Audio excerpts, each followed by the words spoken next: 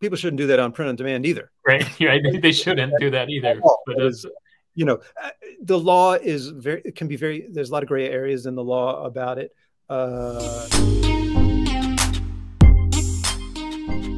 Hey everyone, I'm here with David Olenick, awesome t-shirt designer and just designer in general. He's been doing it for a long time. One of my favorites. So glad to have you on here, David. Good to have you on Detour Shirts. How you doing? I'm good. Thanks for having me. For those of you that are not familiar with David, I'm going to read a bio of him. David Olenick's distinctive personification of food, objects, and animals are inspired by a lifetime of anxiety and half-price margaritas. After a 15-year career as an art director and designer developing t-shirts for top names in the fashion industry, he's been a full-time independent artist since 2012, licensing his self-directed art in nearly every conceivable product category, both online and in-store with major and minor retailers. When David's not creating, he enjoys museums, avoiding carbs, and going around telling people that simple designs are actually the hardest kind to create. David, thanks so much for being here with Detour Shirts. You did a pretty good job. You did a pretty good job with that. I put some big words in your mouth. Yeah, you did. I made you deliver a couple of jokes. That's not easy. I tried to get them right, but you're so funny writing. It's no wonder it comes across in your artwork and stuff. And then when I read that bio of yours, like, of course it's going to be creative like that. It's amazing. I can't have a normal bio. Anything right? Anything professional feels very uncomfortable to me. Yeah. Just your creative mind is amazing, and you can see it through your work. I have a lot of questions. I asked my Facebook group as well to see what kind of questions to ask. So I have a few. What got you into designing t-shirts, and did you start with t-shirts first? My whole professional career is pretty t-shirt centered. I mean, I ended up with t-shirts just because I'm an artist. Yeah. Right. Probably like a lot of the people who watch your videos, or I assume are artists if they want to get into selling t-shirts online. So much as they probably are. You know, I was the weird little kid who drew instead of going out and playing for recess in school. That kid. Now I'm a weird little man. Sorry. But anyway, I went to Parsons and I studied art there, and I wasn't thinking about t-shirts or apparel or anything like that. And I actually majored in illustration without really thinking through what that would mean career-wise. So I just took the first job I could find, which was for a button company, which I would have never known that's a thing, a button company, but it's a company that manufactures and distributes, buttons. I'm looking at this backwards, so I can't find my button. Buttons. Well, those kind of buttons. I was thinking like buttons with artwork on it or something. No, that would make more sense if I was doing those. No, this kind of button. And they just needed somebody to set up, and I won't spend too much time on the button job, but it is unusual.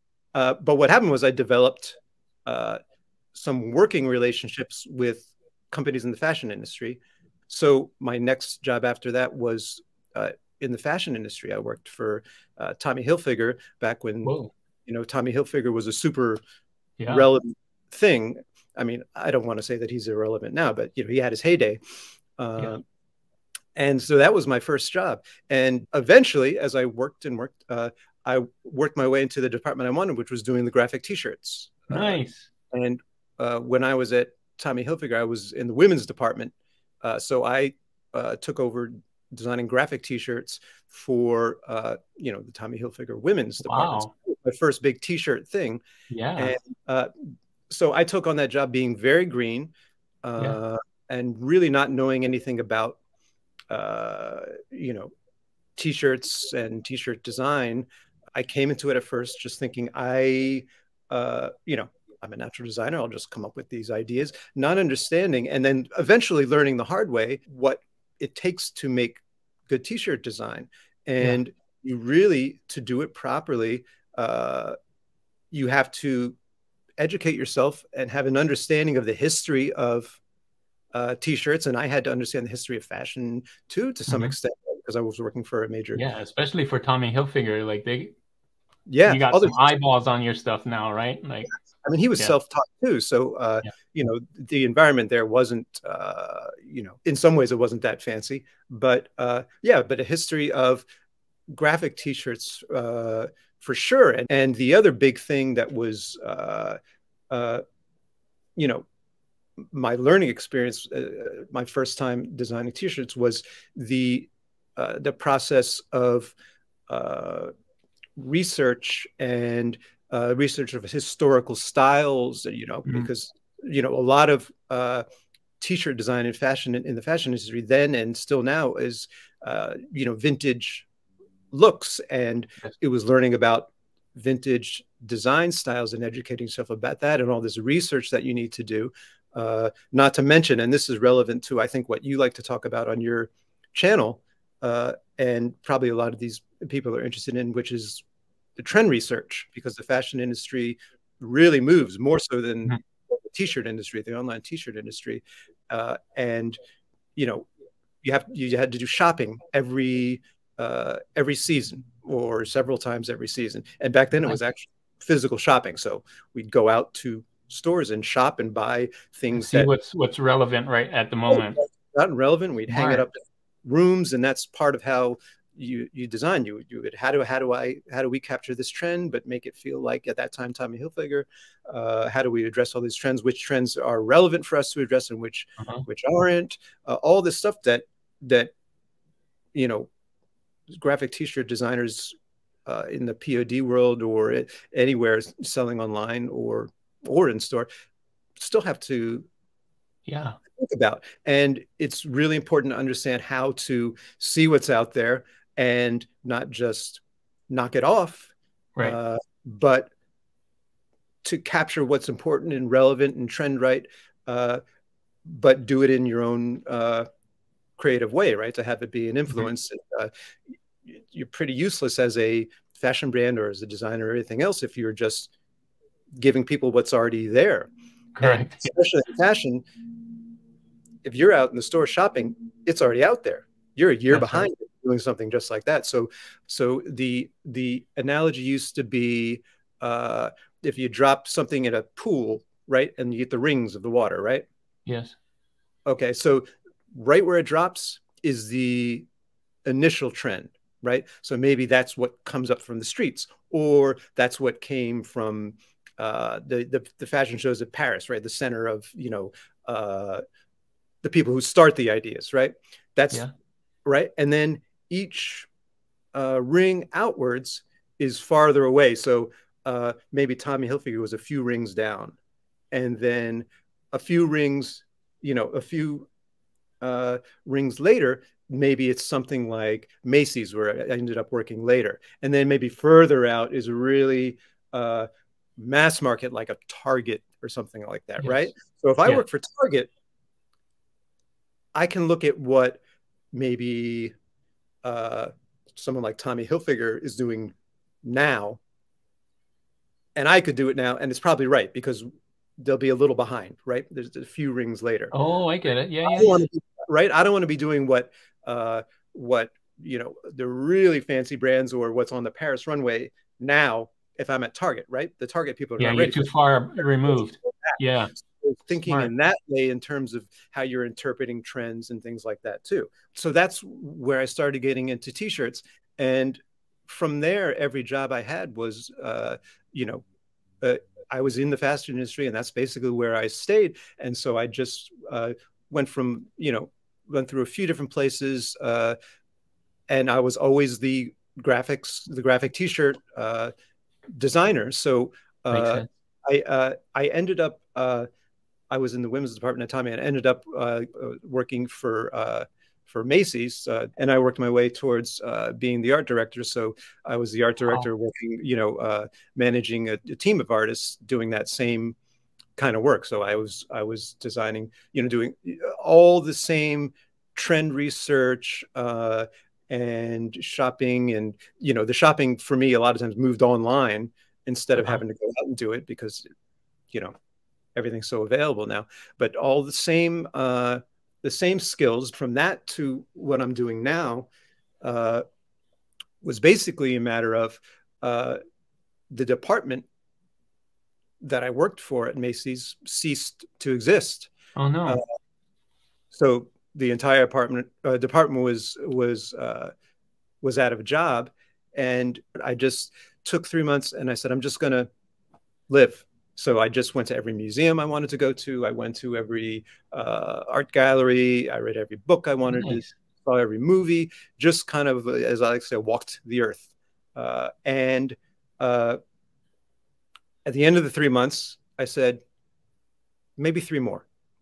Right. So you liked it. Yeah. And I kept doing that for about a year and a half. Now, again, there's practical considerations. I downsized my apartment. I went to a much cheaper apartment. I was living very frugally, and none of that felt like a sacrifice. That was like, everything I did, I liked life better. Right. Wow. And then eventually, after about a year and a half, I started doing some work on my own and doing some drawings. And I looked into submitting them to Threadless. And that's really where everything started, because Threadless seemed to take a liking to my work, and they kind of blew me up a little bit. And I got a lot of exposure from that, or my work did anyway. And that's when I started, having people reach out to me to do licensing, just from seeing the Threadless things, but also things started going viral in at least a modest way. So it all happened, and I got licensing from it, and I got my career started from it. What a great story. Yeah, thank you for your story. That is a great story to learn where you came from. This leads to my second question, and my second question is this: all your designs currently have a certain style. Why did you choose that style for your brand? Well, I mean, I guess the first thing I'd say is I definitely wouldn't phrase it as I chose the style. I don't, okay. I don't think of it as something I had much choice in. Like, I don't think, and I'm not criticizing you for using the word. I think it's good that you use the word, because it's a good way to talk about it. But I don't think that's how an artistic style happens, or should happen, at least from my point of view, right? You don't look out there and say, oh, I like this style, I like this style. Which one do I want to choose? And right, because I see what you're saying. Yeah. It's just an expression of yourself, kind of, is what you're saying. That's somebody else's stuff. Now, it could be an influence, right? You could like something about this. And the great thing about art is, if I chose somebody else's style to draw, I probably wouldn't do it as well as them. So even just my failing to imitate their style properly is already sort of something new, right? And it develops from there. But so it's not just about a big thing like integrity or anything like that. I mean, it is about that, but it's not just about that. It's about what's going to help you the best. If you're choosing somebody else's style, or choosing a style that you like, and you want that one to be your style, you're choosing something that somebody already does really well. You may not do it as well, because it's originated from them and it springs naturally from them. So seems to me better off to, if you're doing your own, like, the only thing, right? Lots of people draw way better than me, right? But no one is better than me at drawing the way I draw, right? Nice. That's a great quote. That's the way to do it, right? Yeah. And it's true not just of me, right? That's true of anybody. If you have your own way of drawing, which, if you let it and you get out of the way, it'll happen naturally. Nobody else really can do it, right? No one can do it as well as you, right? There's nothing to compare it to. So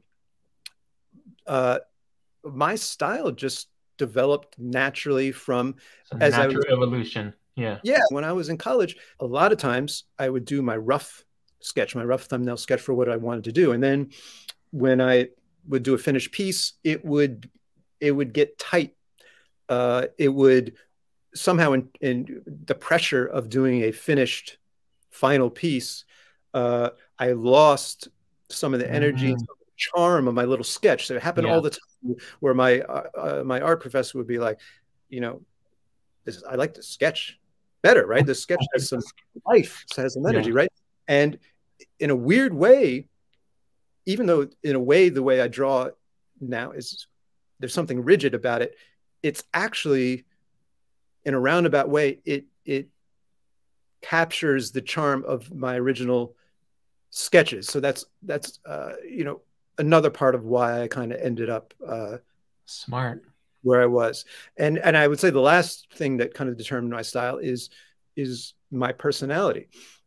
Yes. I'm a really anxious person. I'm a really, you know, like a classic OCD type of person. So I don't like chaos. You know, the more details and the more stuff and the more business happening in the art, it's more for me to have control over, right? So it sparks anxiety. So having very organized art makes me feel comfortable because that's my personality. I need everything. I'm one of those people. Anything's out of place, I can't relax. I got to have everything tidy so that I can relax my mind and think and focus. So I think that's why it ended up that way too. And, you know, and that's before we get to, you know, the humor and everything, just the visual look of my art. I think it's from those things. Wow. That's a great explanation. I feel like now after you explaining that, I think there's a lot we can learn by just looking at someone's art, like kind of get the feel of what the person is. Because now that you've explained, like, because the way you are, that it kind of translates to your art. That's really cool. And I love how your evolution of your art, like it's a reflection of you. And like you do need, like you mentioned this before earlier, like we have to kind of learn who we are in our art style and kind of get those early drawings in and early stuff in to kind of see what kind of person we are, what kind of art is going to come out of us. And that's kind of what is reflected in your art. And, you know, I didn't think of it that way, but that's really cool. Yeah. And you got to let it happen. And you let it happen. Yeah. Time. You got to give it some time to happen too. And I mean, the other thing I would say, which, you know, what I may be doing here is answering all of your questions in one. No, that's fine. This is great. I love it. But, you know, part of, you know, when I was telling you that story about when I lost my job, that I just didn't go into another job and just kind of lived. I didn't do art. I just kind of lived. That's a huge part of it, right? What are you going to make art about if you got nothing going on in your life, or if you're nothing's inspiring you in your life? You know, the other artist I'll name drop is Milton Glaser, right? The famous designer who, for anyone who doesn't know who Milton Glaser is, he's most famous for designing the I Love New York logo. Oh, yes. All sorts of other famous things. He did every type of design and illustration, but he's also a really smart guy, smart about art. And he said, I don't know what the exact quote was, but I remember him saying something about, you know, in order to make interesting art, you have to be an interesting person. Which doesn't mean you have to be like the most interesting man in the world, right? As you remember from the old commercial, right? Beer, right? Not the most interesting, and all it means is a reflection of who you are, kind of thing. You do have to live to make art and allow it to be important, right? In other words, don't feel like you're taking away from your work if you want to go out and have some drinks or go take a walk or see a movie or read books or whatever. That's part of the work. It's important, right? Nice. Wow. Good points.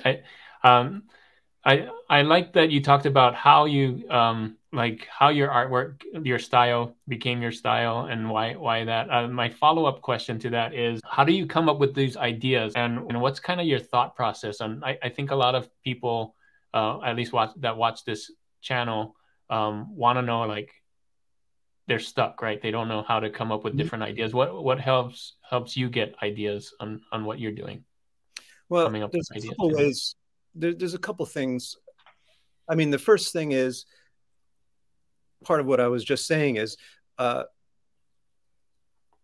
it comes from being out there and living and doing.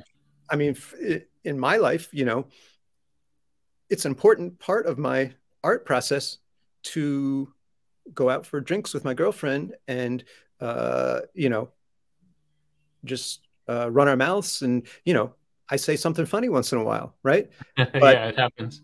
right, or Yeah, I mean, I don't do it as much since obviously there's a pandemic, but going out and to museums, not just art museums, but I read an enormous amount, right?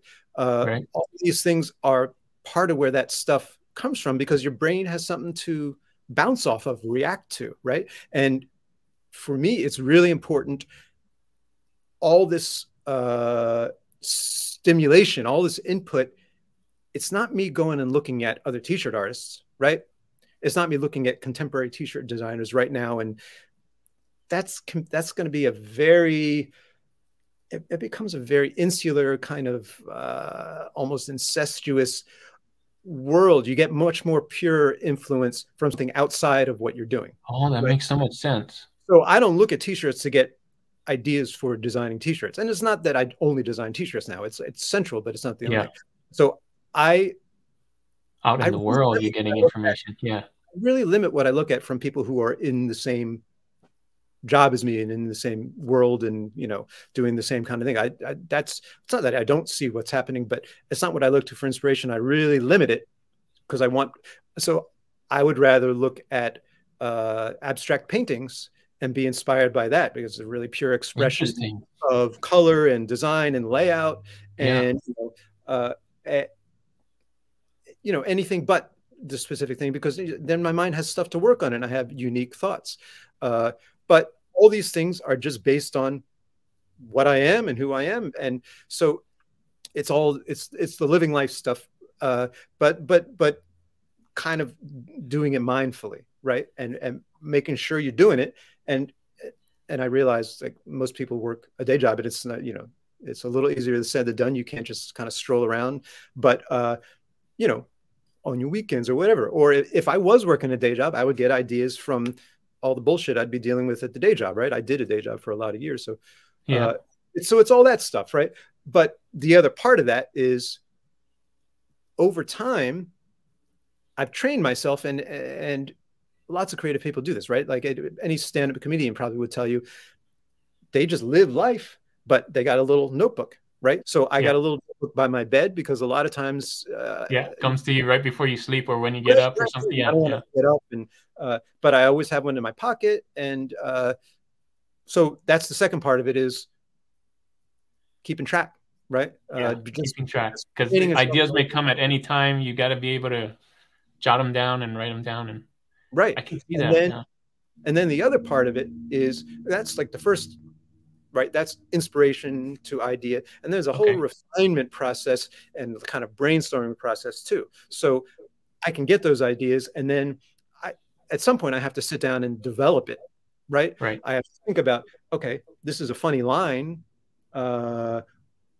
Exactly how do I word it? What's the funniest way? How do I lay it out? What's the funniest way to even say it, right? Which words do I choose? Or it's maybe just the concept is funny, but how do I say it, right? And that's even before you get to what's the funniest way to draw it. That kind of goes along with what I'm trying to say. And there's all this refining and sketching and everything else. But then there's also conscious idea creation, right? Like a brainstorming session, which, that's a different thing that I'll go out with my girlfriend and do, is go out specifically, have our sketchbooks, and the idea is to brainstorm, right? Sometimes there's a subject in mind. So it's not that different, except that, we'll sometimes do idea generating things like, this will happen if I'm trying to work on greeting cards, right? Okay, so Father's Day, right? That's the next one coming up, right? So maybe we just start by just kind of listing off a series of words that we think of, right? Whatever. Kind of just brainstorming words at the beginning. Whatever, blah, blah, blah. Just lists of words, and then just start kind of, talking through them and bouncing off and seeing what pops off. And almost always for me, with some wine or something like that definitely helps for me. And that's a whole thing, is a brainstorming session. And I would say the last part of all this is, one of the other valuable things I learned doing a design day job for so many years is, again, because you get thrown into it and you got no choice, is learning how to make yourself create on command, because you have to, right? If it's interesting your job every day. So there are methods, like the word list is one of them, but there are methods, and there's also methods, you know, when I was in the fashion industry, it was like research was the kind of the thing that spurred the ideas, right? Yeah. Is, you know, and again, it wasn't knocking things off, but that's a way you can kind of come up with ideas, is like you're doing your research, you're finding these relevant things. And, you know, I put these 3 different t-shirts I bought on the board, and I'm like, wow, I like the, you know, the concept of this one. I think I would love to do something in that area. Well, this one, I really like how the type goes around this way in the thing. And then this one, there's some kind of, you know, halftone effect they made that looks really, little of this, little of that. You know, sometimes that's a way to put things together, but it's the idea of how to spark your brain so that you can create more or less at will, like, you know, when you need to. The other part of being able to kind of get yourself to create on a regular basis and when you need to is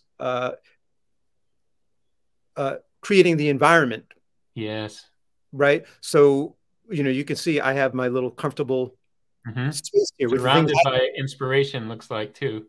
Well, yeah, I got all my inspiration, but, you know, I mean, I do actually read these books, but I also love the look of piles of books. It's just calming and comfortable, and it looks beautiful. I love wood grain, right? I've created this environment that just relaxes my mind, and I feel really comfortable and happy and inspired, and everything looks good to me here. And that's important, right? Creating this environment. So, you know, and also part of that is, you know, if I got a to-do list of, you know, several things that I need to do today, I like to get all that out of the way, right, first. And I like my time when I'm working on art I feel it needs to be open-ended so that there's no pressure on it, right? That's in the way of my mind. I only focus on this. I'm going to get the lighting right.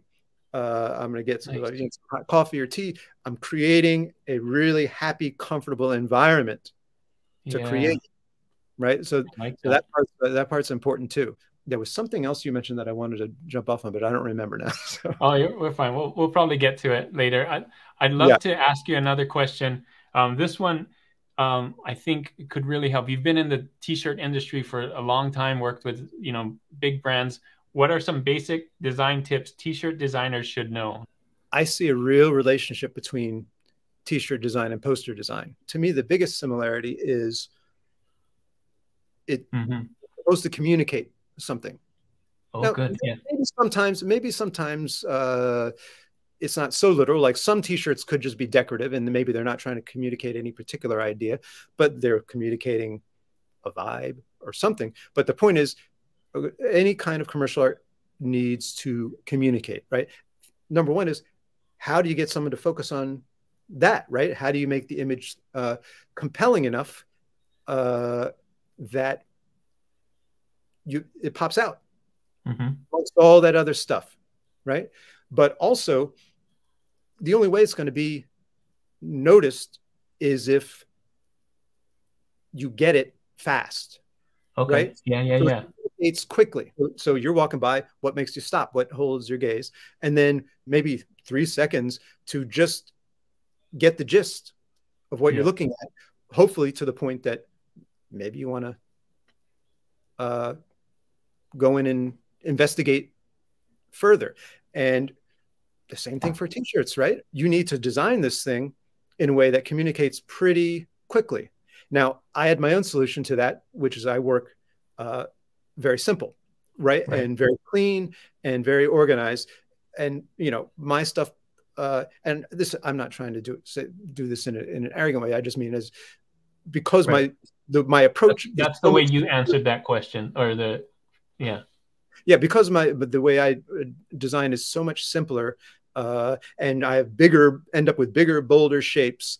It does pop out amongst all the busyness of other stuff, but I don't want people to think that's not the only way to do it. But yeah, that is a way to do it. To have it read quickly, right? Right. Yeah. The structure of whatever you're doing. You could have the most detailed thing possible, right?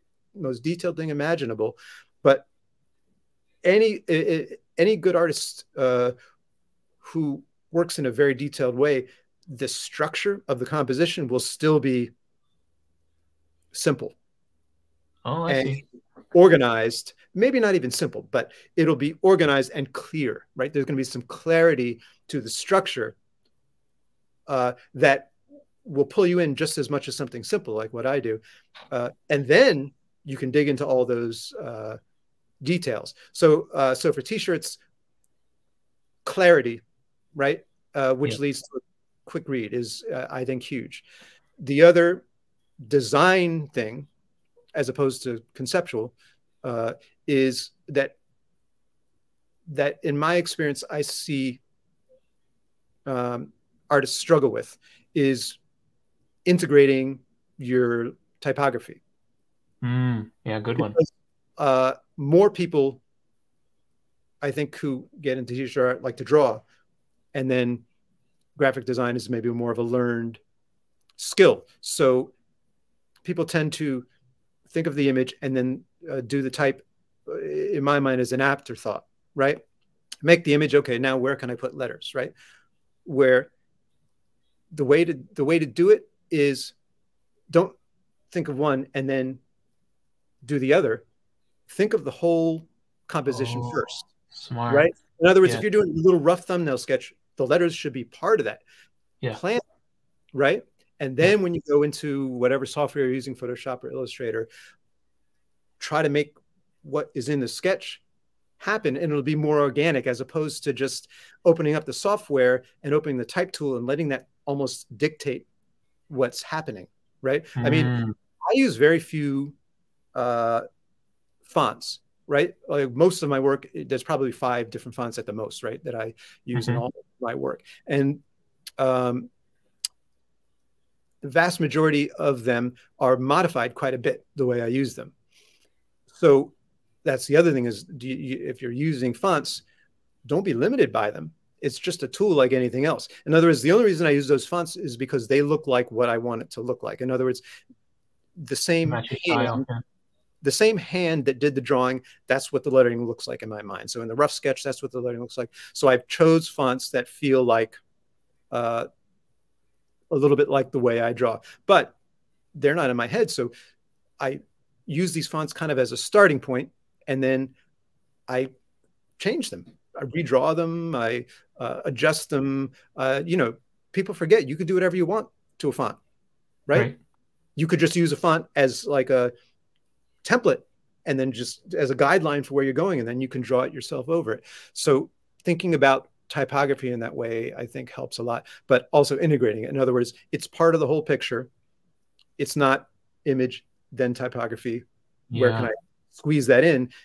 It's the whole thing at once. And this is why I like looking at abstract art, and why it's good training, is because we don't see typography clearly because it means something. We know what these letters represent, so we're not seeing it. So a really good thing to do is to kind of squint at your layouts and try to forget that these are letters and words that you can read, and just think about it like an abstract shape, right?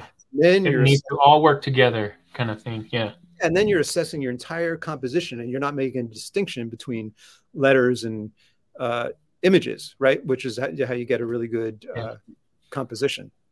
Yeah, that's great. I love that, because a lot of times I get these DMs from other people, and they want me to rate their work, and I kind of know what, like they just throw out words, and they put a graphic here and a text here, and like it's almost like a collage of mismatched pieces, like when you're first starting out, right? And it's not all cohesive. And what you explained is great, because I think people will kind of understand what you're saying is like it kind of all needs to work together. And what I loved about what you said is, like, you do it from the beginning. It's not an afterthought. It's not like, oh, I have a good idea for a graphic, and now let's try and put the words in there to make it fit. It's like the whole thing is the piece, the text and the font and the design, and like get all that, you know, drawn out or whatever first, and kind of get that idea first, and then put it together. So that's great thought. The other great, what I think is a great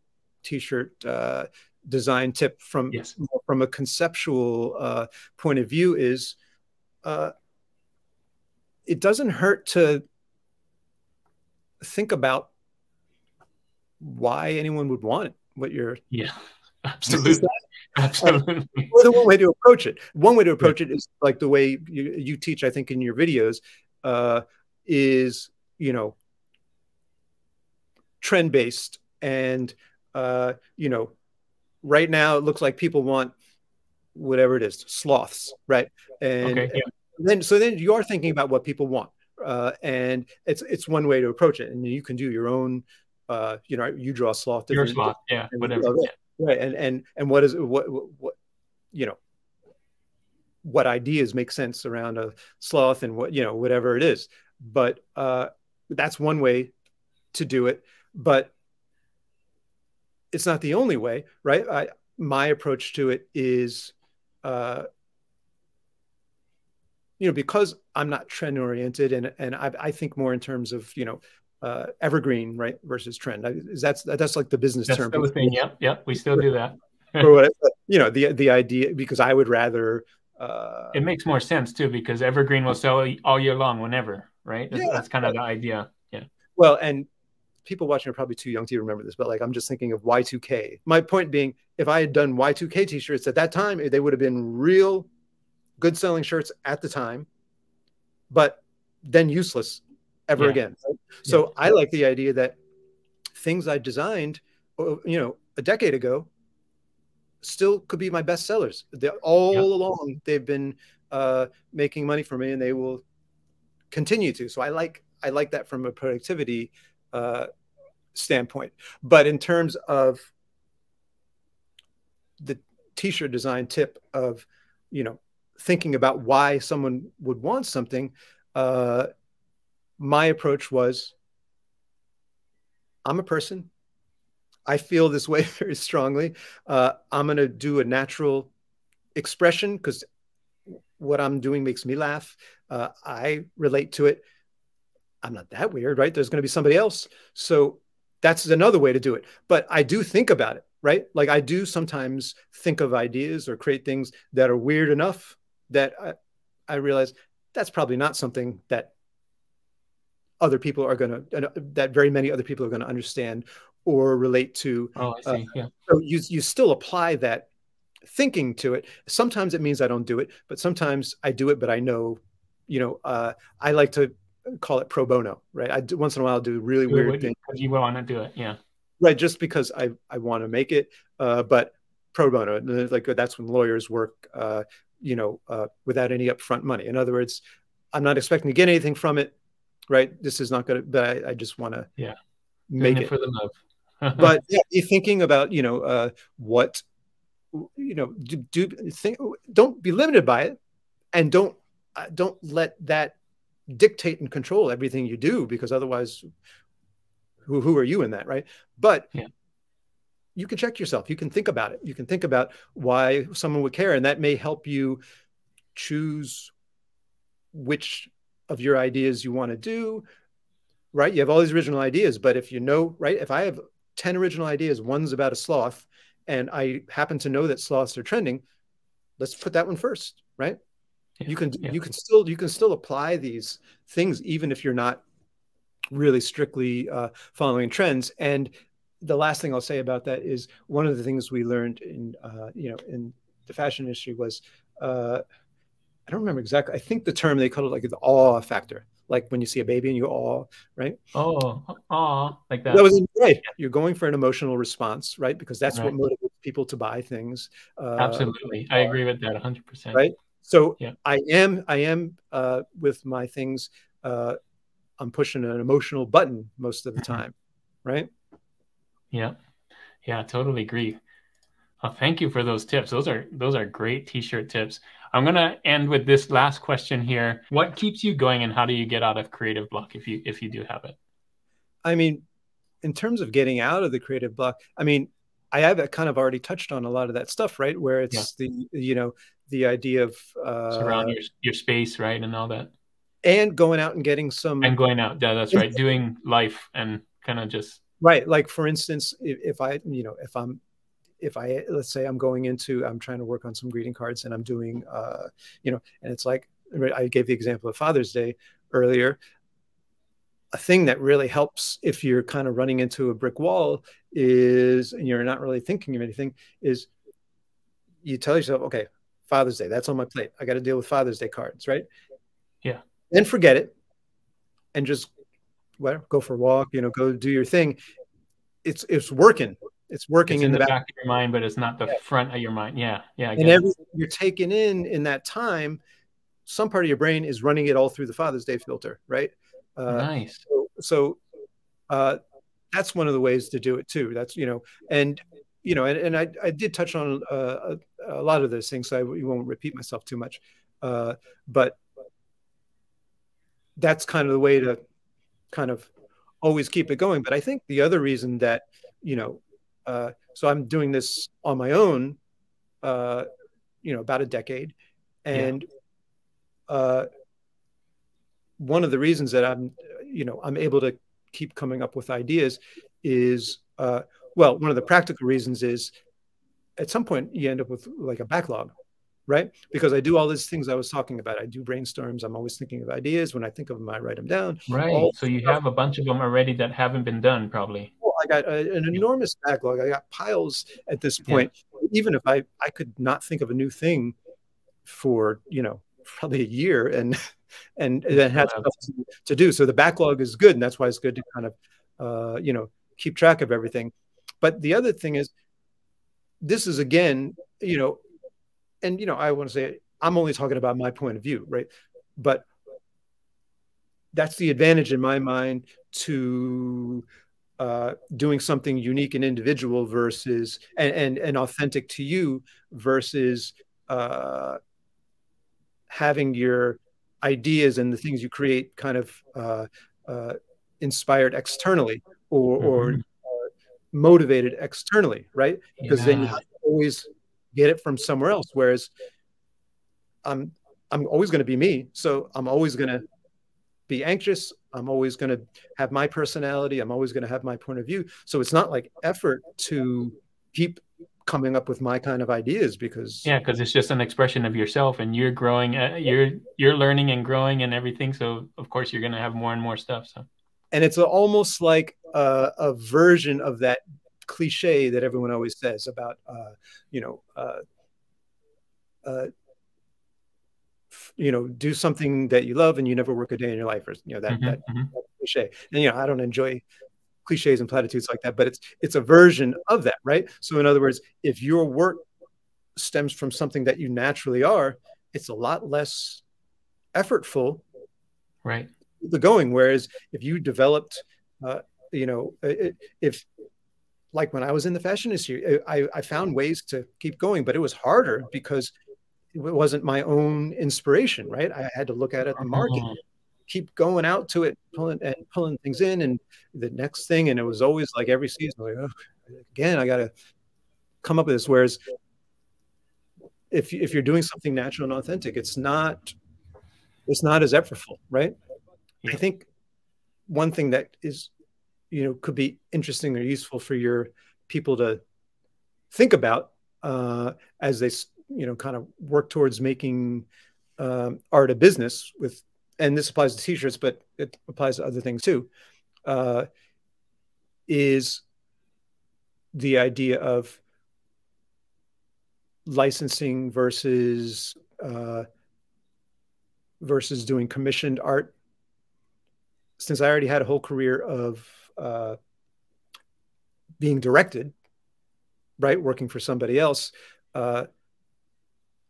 I really wanted to do what I wanted to do. And licensing, when you have that goal, licensing is the best way to do it, because I can just create what I want to create, put it out there, and I have a library of images that companies can license and purchase the rights to use for a particular period of time in a particular geographic area. And then you have to just kind of manage your licensing picture. And I took on an agent recently to kind of help me with that, but I did it myself for a long time. And for me, it's preferable to the other way of doing illustration and design, which is also a totally legitimate way to do it, which is being a designer for hire, and someone hires you to work on their project. Right. Which once in a while I do it because they're hiring me to do it in my way. But for me, the passive income thing lets me do what I do and put it out there, and then they can decide whether they want it or not. And the challenge is, how do you get your work in enough places to give you an income? So T-shirts are part of it, but I've taken licensing and greeting cards and calendars and pretty much everything you could think of. And then the last part maybe of how you think about licensing is whether you're designing into a particular product, like your people are mostly designing into T-shirts and they're thinking about making a design that someone will wear on a T-shirt. Do you design for particular products, or do you design a general interesting design and how it applies to other things? So that's how I've mostly done it, is I've done what occurs to me and what I think is good. And most of those designs make sense on a number of things. So I've been able to license a lot. But there are things like greeting cards, for instance, where it doesn't work as well, right? Greeting cards, some of the designs don't translate. And there's something about a greeting card. It's a very particular kind of communication. The message is pointed from one person to another. It's sort of addressing somebody. And I've found that to do greeting cards, I got to do a little more of designing specifically into that category. So that's another one of those things you have to make decisions between, and how you're going to kind of focus your efforts in order to get enough licensing to kind of build up a passive income that you can kind of live on. Yeah, that's a great point. I was thinking about licensing a little bit. So when you do licensing, do you kind of have to, because my thought is if you're licensing stuff, it has to be all your original artwork, first of all, I would think. And is it helpful that you have kind of a known style, like your portfolio is kind of like more consistent, like I don't know. Does that make sense what I'm trying to ask? Yeah, I mean, for licensing, it's hard. I mean, I only know my own experience really, but it's hard for me to imagine how you could do licensing successfully without having a style. I mean, unless you maybe had like a few styles, but you could kind of show a portfolio. It has to be all tied together, right? Like this is. It's just how else do they know? Like, what is you? Right? Who are you? Or because, for instance, my licensing agent, he represents a number of artists, so his agency shows a bunch of different styles, but each one is their own thing, and so somebody who's going to license the work knows what they're going to get. So if somebody has an original style and they have a bunch of things, like a big, how many do you think they would need, like in a portfolio? Would they need 20, 50 kind of designs or more? That's a good question. Well, let's start here. I would say I probably have, at this point, I've kind of stopped counting, but maybe between 200 and 300 things in my library. Wow. But I've been doing it a while. So I feel like if you had like something like 20 or something, it might be tough. I mean, although I think when I had a number similar to that at the very beginning, I did start to get some licensing, but you find even though licensing is simpler and easier in terms of dealing with your quote unquote client, because they're just buying what you have more or less instead of giving you direction and telling you what to do. Correct. Yeah. There is still a back and forth. There's still things they need and Yeah, adjustments. we're looking And for this kind of thing or whatever, right? Yeah. and you know, if you've only been working with print on demand online, you don't have to deal with anybody, right? There's no one to Correct. answer Yeah. to, So it's a little different. which is great in one sense, but in another sense, you're on your own to try to make something happen, which is not easy, right? To get some, generate some sales and some income. When you're licensing directly to companies, you don't have as much freedom from dealing with people as you do with POD, but you don't have as much as if you know, you're doing commission work for somebody, but you're going to have to deal with people. And if you've worked with companies and buyers and things like that, even a little bit, you know that it's very often, it's most of them, it's not super straightforward. There's a lot of people, there's a lot of cooks in the kitchen. There's a lot of people with a point of view. Everyone has their own, some of it's subjective, and then they have all their own you know, parameters and criteria. So you'd be surprised. You think I got 20 home run designs here, right? They're just going to take them and put them on t-shirts and coffee mugs and whatever. But you'd be surprised how 20 can get narrowed down to very few that this company feels like they could actually license. I see. Based on all the, you know, who knows what kind of different considerations and opinions and everything that there are, right? So it's safer to have a bigger number, for sure. Yeah, that's what I was going to say. So more is better, for sure. More is better.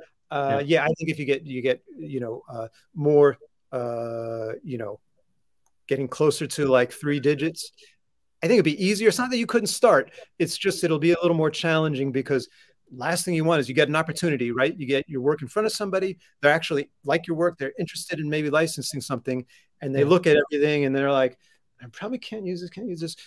You got anything else? What else you got? And then if you're like, no, it's a shame, right? Because it's not that easy. Just their opportunity. Yeah. So it is smoother. Yeah. And if you just take time and work on your portfolio, and the more designs you make, the better you are probably, and the quality starts going up. So if it's possible to take your time and you know, let it develop, the better. Oh, and the other thing you brought up, which is also could be relevant for some people, is the idea of ownership. I guess you mean, I don't know, maybe if some people use. Yeah. So the reason I bring that up is because a lot of times people on POD, they see a design and like, oh, I want to take this and kind of maybe use the same words and put my own spin on it. Whereas that's not really an original design. Whereas what you're doing is like total original concept. You know what I'm saying? Like, so I just want to make sure that people can't go like do the print on demand model where I'm just going to take something I see and kind of just change it a little bit. And now that's mine. That's part of my portfolio and I can license that.